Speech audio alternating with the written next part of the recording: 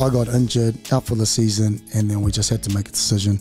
And I was only 25, and it was like, at the time, it's like, I'm done. Let's go. And Japan came forth, so then that's kind of when. But what was hard about it was too that I thought I dealt with it, and then it would always appear up when I'm drinking.